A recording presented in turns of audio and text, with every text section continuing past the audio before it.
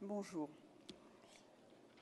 Pour qui la première fois se présente collectivement et coordonnée, je vous transmets le salut fraternel des équipes de la branche intérim relevant de la section fédérale des services de la Fédération des employés et cadres. Avec plus de 2 millions de salariés, les entreprises de travail temporaire représentent un potentiel de développement syndical dont Force ouvrière ne doit et ne peut pas se passer. L'intérim pour la majorité des salariés de ce secteur n'est pas un choix. Leur objectif, notre objectif syndical, est l'intégration dans la société utilisatrice dans le cadre d'une relation contractuelle pérenne. Mais avant, nos équipes ont pour mission d'assurer au mieux la défense de leurs intérêts pendant cette période de transition afin de leur inculquer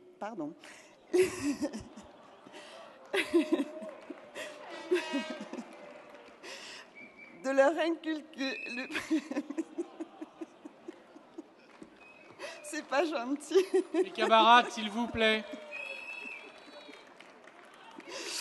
De leur inculquer les premiers réflexes de militants qu'ils conserveront ensuite lorsqu'ils rejoindront vos troupes. Pour y parvenir, l'ensemble des structures de l'organisation, fédérations, unions départementales, délégués syndicaux dans les entreprises, doivent servir de relais, et ce, dans le but d'un développement syndical commun. Nous tenons à cette occasion à remercier les instances qui se sont déjà impliquées dans cette démarche.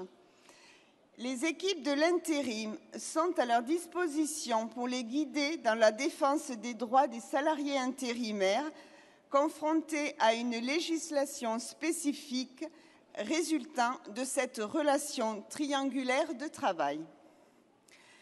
Les tracts communs à l'ensemble des entreprises de l'intérim sont l'occasion d'aborder des problématiques majeures qui concernent l'ensemble des secteurs d'activité.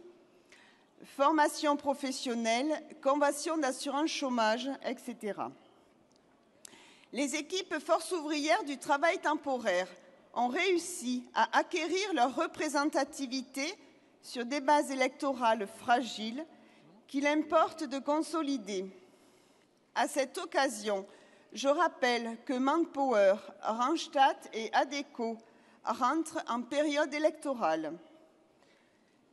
Les entreprises de travail temporaire, grâce à une masse salariale conséquente, sont de grandes bénéficiaires du CICE, 500 millions d'euros en 2014, auxquels se sont rajoutés au 1er janvier 2015 les allègements de charges allocations familiales, ne prenant pour autant aucun engagement d'embauche lié au pacte de responsabilité et ne procédant à aucune augmentation collective de salaire chez les salariés permanents. Les sociétés d'intérim en demandent toujours plus, puisque, après le CDI intérimaire que notre confédération et fédération combattent, elles réclament désormais la suppression du délai de carence entre les contrats de mission.